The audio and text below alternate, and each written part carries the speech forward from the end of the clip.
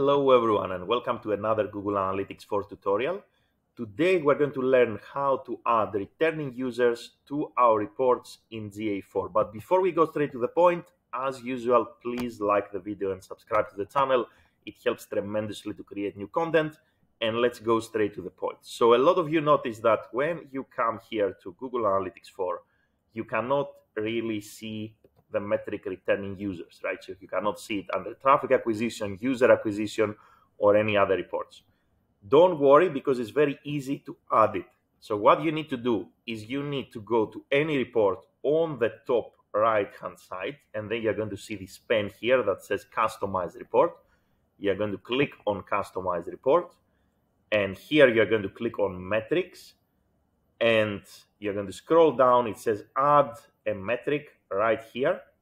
You're going to type returning users, or you're going to scroll down the list of metrics. You're going to add returning users. We can see the metric here, and let's say that we want to move it after sessions here. We're going to apply, and now what we're going to do is we're going to save the report, save changes to the current report, and here we go. We have returning users to our report, right? So that's how easy it is to add this metric that is called returning users. And this is something you can do in any report, right? So not only in traffic acquisition, but let's say, for example, you are in pages and screens, or you are in any other report.